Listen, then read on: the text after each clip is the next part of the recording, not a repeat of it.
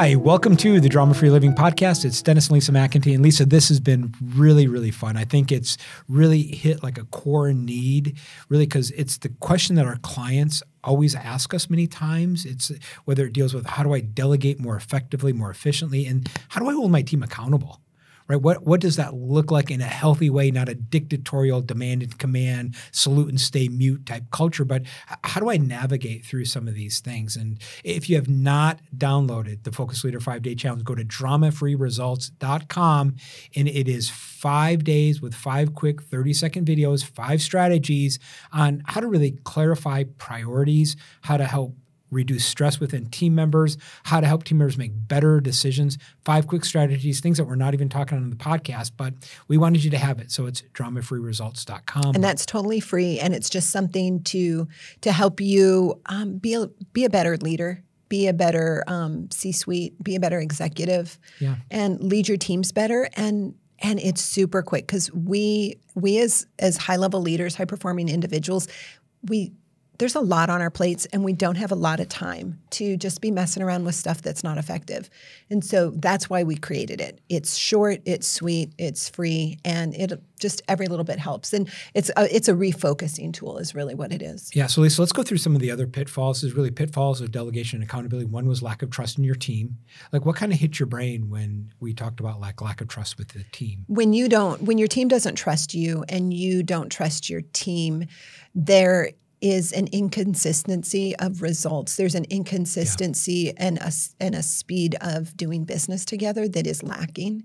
You can't get things done if you don't trust the other person that they're taking care of their stuff, because that takes mental energy, and your mental energy is focused on, okay, I've got this project going and I don't know if my coworker is taking care of their part. And so your energy is kind of leaking. Yeah. Another one, Lisa, was fear of losing control. And I think for me, the big takeaway was the Dan Sullivan quote where he said, stay in charge of what you do best and let your team have control. And so really giving control away of the how, but be in charge. So stay in charge, but you don't have to be in control. Another one, we just talked about a bunch of communication pitfalls. That was like opening a can of worms with that one. What was your takeaway there? Communication, it's one of those things that everybody needs and nobody really focuses on and does, because you forget how important it is. And you don't know how important it is, how well run communication is, until it's not happening. And so sometimes we just take our foot off the gas and we coast, and then we get into all these problems. And so the importance of us just setting up intentional ways to communicate clearly and effectively so we don't end up in a mess. Yeah. Another one we talked about was reluctance to invest the time up front. And probably my favorite quote is from Big Rick Linsday at Mocow Services, right? He says, it always takes so much time, but it works every time I do it, right? It takes time, but it works every single time. So investing that time up front and getting the payoff on the back end. Another one, Lisa, we talked about, and you did so good with this, just giving us your thoughts on failure to match the skills and the job with the talent that you have. Absolutely. We as individuals, we typically know what we're good at and what we're not good at, but sometimes we don't know how that actually plays out in the workplace. Yeah. And how it plays out on a team. Because I know who I am, but who am I and how does that work interacting with you and with the other members of our team and the strengths that they have, and being able to match up these people to fit. They're puzzle pieces. And in order to create a well-run team, you have to have all of the pieces in the right spot. And so utilizing some of these different assessments, some of these different tools to understand what your team needs or what the different teams under you need and what they're lacking, and how you can pull and you can borrow a strength or you can borrow a capability from another team temporarily to be able to continue to move forward effectively. Well, and I think CEOs, just hit me, Lisa, is that I think they need to learn not necessarily how to lead how they're gifted, but to lead the people how the people are gifted. Right? To realize like this is what you got, because so many times we're trying to get orange juice from an apple, right? We're trying to get this grapefruit to give me an apple juice and it just get the best grapefruit. If you got a grapefruit, man, get the best grapefruit juice you can get from it. Along with that, it just reminds me of the 5 love languages. And there's 5 love languages in the workplace. There's 5 love languages in parenting, in marriages. And I remember when we were raising our kids, so if you're not familiar with 5 love languages, it's a fantastic concept, but it's acts of service, gifts, encouragement, physical touch, and quality time. And those are the 5.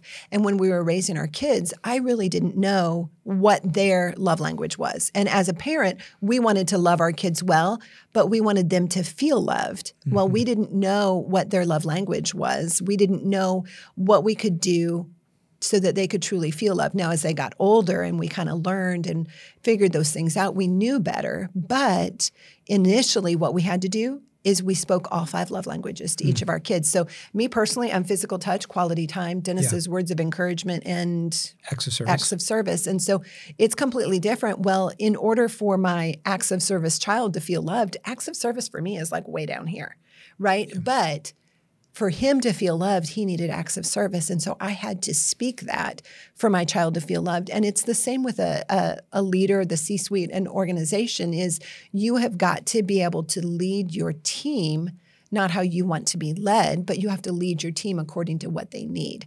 And it's stretching for a leader to be able to speak all of those different avenues and those different ways of being a lead, just like as a parent, being able to speak all the different love languages for your child, because otherwise you're not going to have that speed of trust, that speed of efficiency, the speed of doing business will slow down because there's a disconnect there because you're not communicating well and you're not working with them in the way that they are made. Yeah, and if you need some help with that, just reach out to us. We've got some quick hacks that we can share with you. So we'll put some of our contact information. Reach out to us, and we'd love to help you, because that's probably one thing that our clients go, man, they really are appreciative of some of those hacks. So we'll share it with you. And then the last one we talked about was this whole pitfall of inconsistency, when you're not consistent. And really, consistency creates the stability. So just think about just be the same, right? If something fires you up, let it fire you up every time. And that just creates it. Or if this excites you, let it excite you every time. And it just creates this consistency and stability and sense of safety. And you want to create a sense of safety for people so that they show up and they bring their best self to work. And work on your ability to emotionally regulate, because that's often why we show up inconsistent, is because we are not emotionally regulated. And one moment, you're flying off the handle, and the next time it's totally fine. And people are confused around you because they're not sure, well, I'm not sure which Dennis is going to show up Dr. here. Jekyll, Mr. Hyde. Right. And so they walk on eggshells, and then there's low trust. And you really can't do much if you have a low trust environment. And it's really, so we created Emotionally Intelligent for that reason. And what people have told us is that idea of regulating your emotions, we have the emotional regulator that's inside of that self-paced course. So we'll put a link to that, and that's a resource for you. But if you need help in that area, or if you know somebody who needs help, listen, buy it for a gift. We've had plenty of even C-suite CEOs buy it for their entire teams.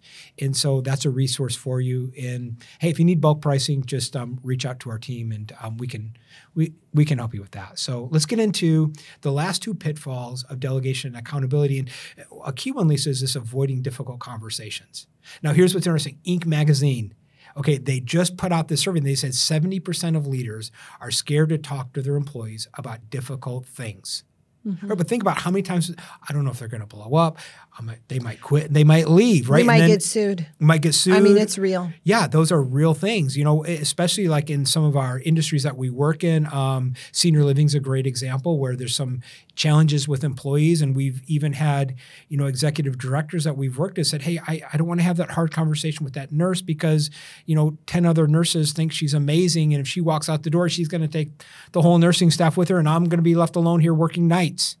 And those are realities, okay? We're not minimizing those. Those are real emotional realities that we have to walk through and have to navigate through. So let's just talk about maybe some of the things that we can do. The first thing is that really have to deal with like our fear of conflict, okay? And really like reframe what conflict is. Like, and what obstacles really are, right? Because obstacles are really the raw material that you need. It's like actually the obstacles and, these hard things are really like the stepping stones, but you've got to go through them. But, when we have this fear, because typically, Lisa, when you're afraid of something, do you run to it or run away from it? Absolutely run away. Yeah, absolutely. And I think some of us— Or I just freeze. Yeah, and I think some of us, we have to, change our relationship with fear. So remember the first time we were in Maui? Mm-hmm. Okay, and I don't know if you remember this, right? But we were on this boat, first time snorkeling, right? And we're going out to where like you didn't see any land, right? And so both of us are kind of freaked out about the ocean anyways, right? A little bit. Yeah, right? There's some really big creatures out there. I'm not going to lie. Things in the ocean, right? And I they remember— can eat you. Yeah, and I remember we're on the boat, we're getting ready to go snorkeling, and they started to upsell you, right? And that's how you know you're on an excursion. You know you're on an excursion when you're being upsold, right? So we're there and they talk about this new thing called snoobing, where they take an oxygen tank and float it out into the water, and they got 10 hoses from the oxygen tank, and they said, hey, just for 10 people, extra $150, you're going to go down 10 feet underwater, you're going to see things you've never seen before that you won't see on the surface. And as they're explaining about it, Lisa, how did you feel? Totally freaked out. Oh yeah, like my heart was palpitating. I'm living Jaws. I'm living the movie Jaws in the middle of them, and I'm like, I'm going to be a victim of Jaws. Yeah. Well, and I remember I was like, I don't know who said it, but like I turned to you and said, oh my gosh, that kind of freaks me out. And you're like, yeah. And then I think you said, well, you know what that means, right? And I was like, really? You go, yeah, we got to do it, right? It's like this is what I'm afraid of, so that's what I'm going to do.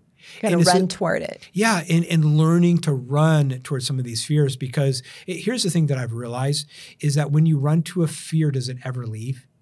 It never leaves. In fact, does it get worse or it actually gets worse, right? The fear just builds. So it's better just to run into it and step into it. A classic example is that we had a roundtable participant, been working with us the last couple of years, a very large manufacturing, glass manufacturer up in another state. But she had a particular relationship that was a high-level person on her team, really one of the co-owners, and really the COO, that had all these relationships with the different vendors, and really it came time for them to part ways, right? They just had different visions of where they wanted to take the organization, and she put this off for like months.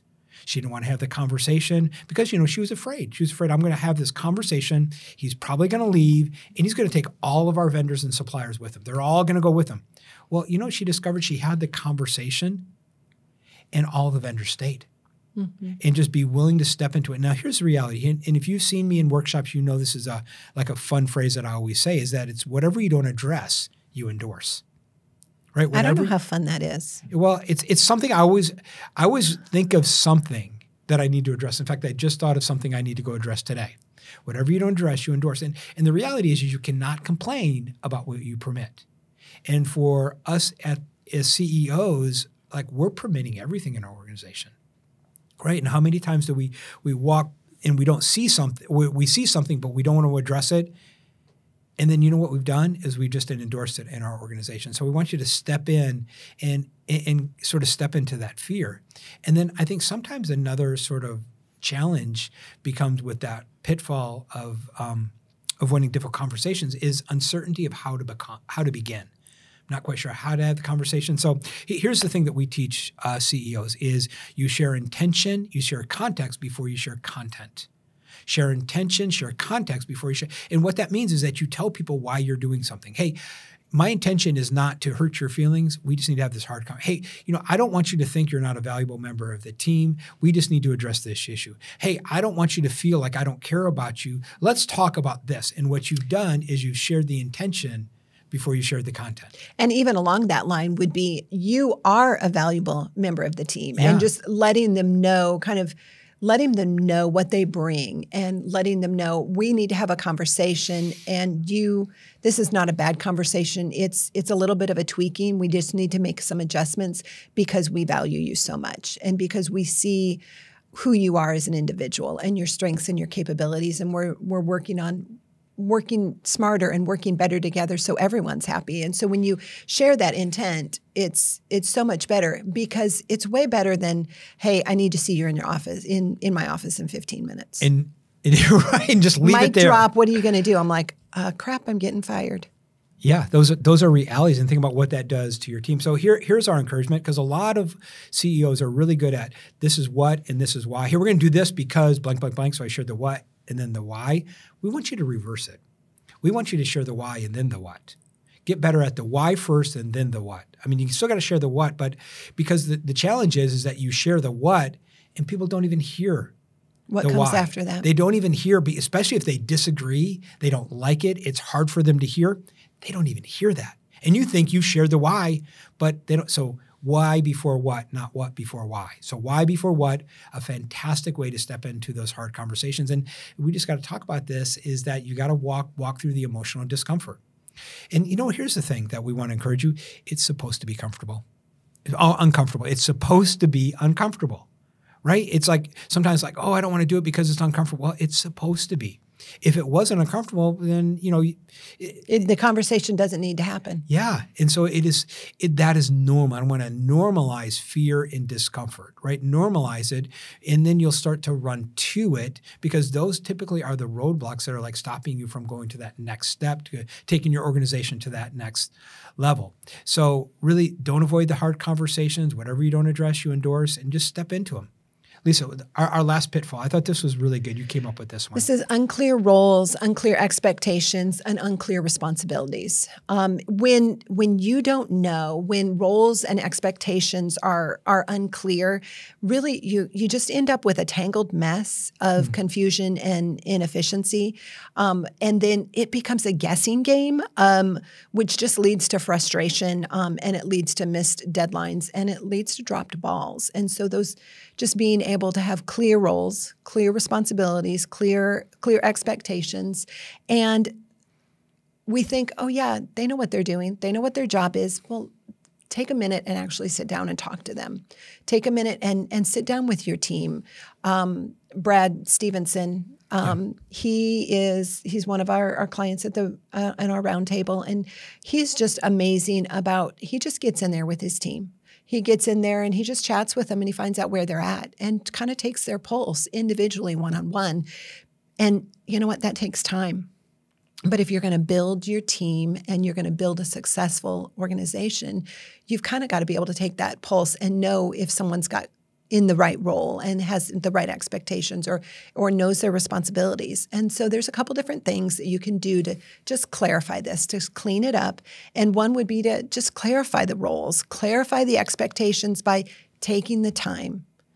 Take the time to deliver the clear set of communication, clear set of roles, responsibilities. It takes time, and you can't just assume that they know. Right. And if you want them to give the best in the time they have, you got to give them your time to be the best, right? And you got to give your best with time, right? Because a lot of times you say, well, it just takes time. Yeah, you got to give your best in that time, so that during their time, they're going to give their best. So you give your best, they're going to give their best. Yes, so don't just check out during this time.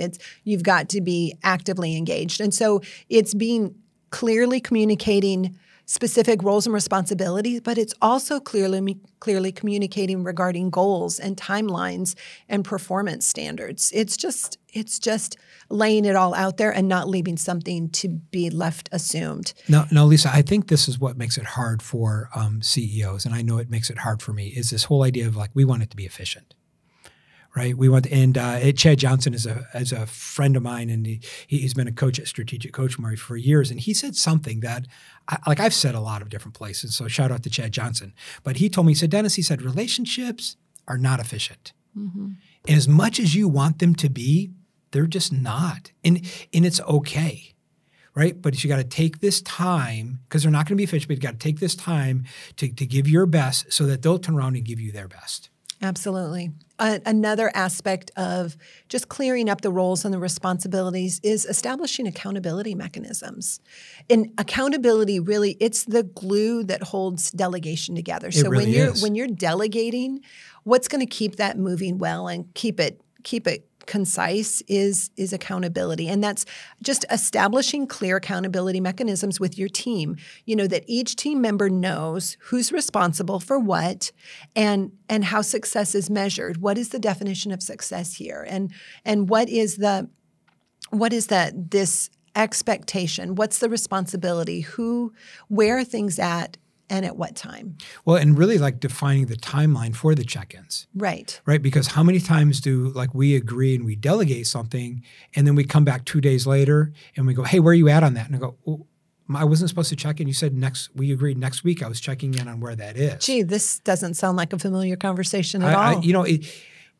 We've heard about it, right? We have a friend that this happens to sometimes. Asking for a friend. Right? Asking for a friend. Maybe you got this problem.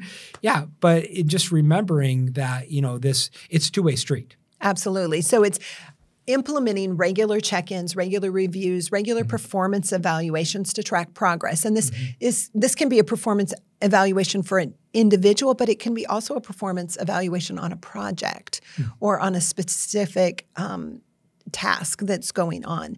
And it's implementing those. We calendarize them. And that's how we do our check-ins, and that's how we make sure that we are doing these regular things. Because when accountability is woven into the fabric of our team culture, it just becomes a strategic tool for driving the results. Okay, so say that again. Accountability is woven in. When accountability is woven into the fabric of the team culture, then delegation becomes a strategic tool for driving results. And so I think that's part of the goal, right? For you is how do you make accountability it's just woven into the fabric. We just know this is our rhythm of check-ins. This is the ebb and flow, right? And the team knows what control looks like. They know what in charge looks like. So at least I think that is the brilliant statement. I love that. Yeah, and then it's fostering open communication. So you've got these, you've implemented regular check-ins, and you've taken time to set clear, specific roles and goals and timelines. But then you also have this process of open communication, encouraging regular dialogue and regular feedback. It's almost like water cooler talk. Like your door is always open. Yeah. And it's because it's this opportunity to create channels for transparent communication as team members. These are one-on-ones, could be digital collaboration, but it's to keep everyone informed and engaged. There's plenty of different tools that you can utilize to increase this open communication. And we've got some tools, but then there's also, there's things like communication channels, there's things like Slack, there's things like Trello that are project management. There's all of these different online tools that are electronic that help with this open communication. But then also, I know we've got the intention clarifier, and that's a great tool. It's a great tool that we developed, and it's really a one sheet, and it's pretty much a brain dump on this is what we want. This is best result. This is what needs to happen. We know it's a success if this happens. If it doesn't happen, if it's a failure, and then everybody's on the same page. It just kind of dumps it all out there, and then it even gives a kind of a timeline and a priority of when this all needs to happen, and it allows everyone to be informed. It allows all of us to be on the same page, because when communication flows freely, delegation becomes a collaborative endeavor and effort, and then the team just flows much better. Yeah, and we just want to encourage, all teams look different. Like we run a remote team, but plenty of our clients have some have one location. We have some that have multiple locations across the country. And so the question is for you is how do we foster an open, collaborative environment, an open environment where people can communicate, even though whatever constraint you believe, even though we're across the nation. Hey, even though we're a remote team. Hey, even though we have 14 different locations in this state, how can we still foster and don't allow excuses to sort of kind of hold you back? Just get creative with that question. Hey, even though our roadblock, hey, even though we're this, how can we still and let your brain get creative with it? Yeah, and we even have clients, they deal with multilingual teams. And so that's a whole nother challenge. And so being able to take your organization and make it your own.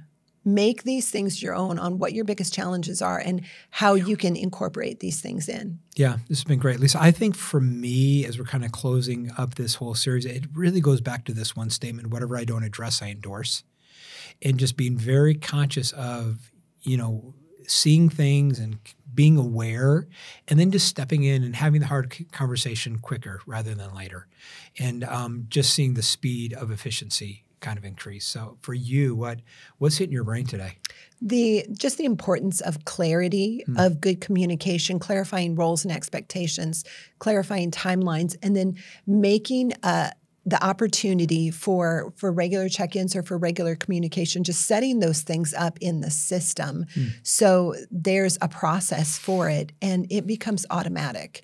It's kind of like brushing your teeth in the morning. You just know that's what's going to happen. We know we're going to have check-ins with these teams, this many times during the week or during the month. It's just part of what we do. And then if we don't need to have it, then great. We just have a little bit of extra time to work on something and it's bonus time. But if you don't set those up in advance, then you can be setting yourself up for a fall. It's really being intentional and creating a rhythm for that. Oh, this has been great. So listen, if you have not downloaded the Focus Leader 5-Day Challenge, go to dramafreeresults.com.